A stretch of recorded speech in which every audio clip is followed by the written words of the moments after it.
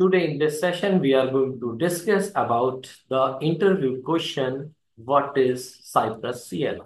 Cypress CLI is, you can say that it is a unique feature in Cypress, which provides ability to run a Cypress test in or from the command line. And what is the benefit of that? This feature is helpful when we run our Cypress test in pipeline.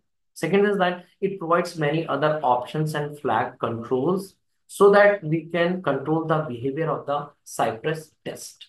Okay, so now we will see that what is the command for that. The command to run your test in command line is npm cypress run here.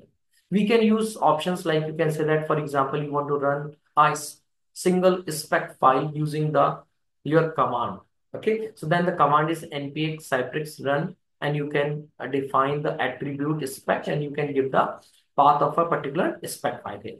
If you want to run your, you can say E2E test in the Chrome browser, you can simply mention npm run and E2E and colon Chrome here, whatever browser you want to run it.